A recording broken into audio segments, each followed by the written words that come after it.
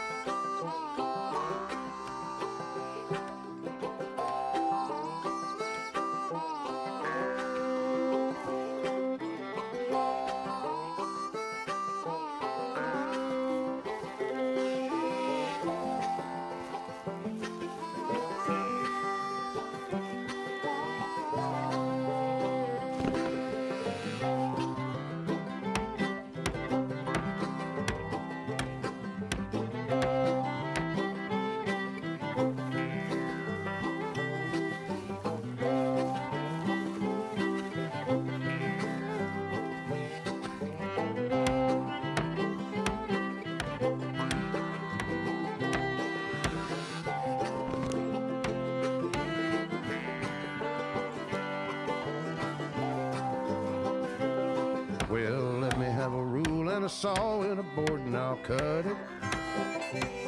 I'll climb up a ladder with a hammer and a nail and I'll nail it.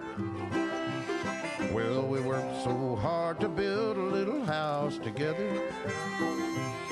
In the snow or the rain or the ice cold wind, whenever. No matter what the weather, we're together.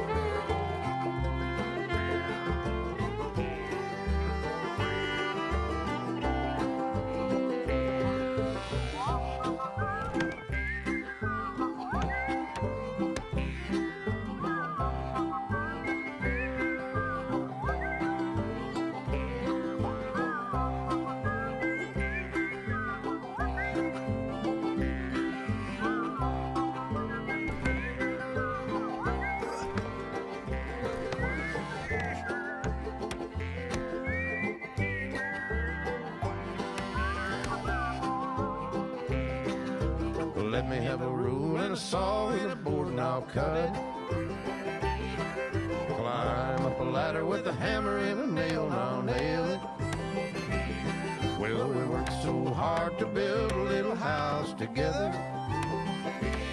In the snow or the rain or the ice cold wind, whenever. No matter any weather, we're together.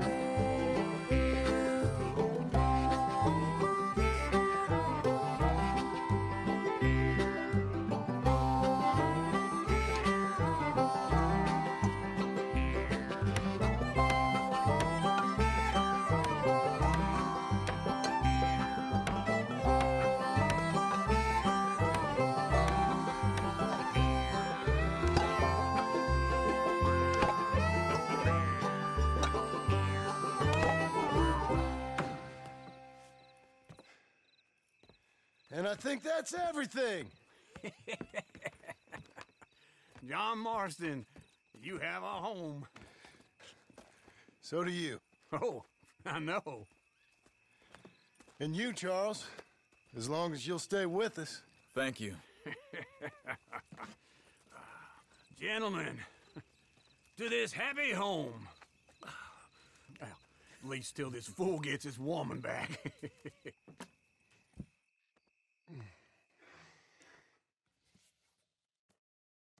My darling Abigail, I hope you and Jack are doing well. I remain a fool, and I'm sure I shall die a fool.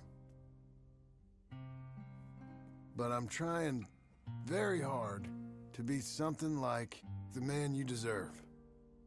I have done something very silly in an effort to impress you, and that is, I've purchased a home. The land you read about in the newspaper up at Beecher's Hope is now ours, and we are going to try our hand at ranching. Mr. Geddes kindly helped me buy the land. I met Uncle while I was coming out of the bank, and while I know your feelings about him, he has been enormously helpful in his own fashion.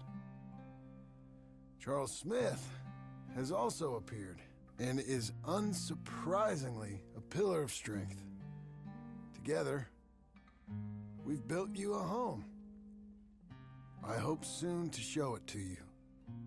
I miss you and the boy more than I can express. Please, come back to me. Yours always, John.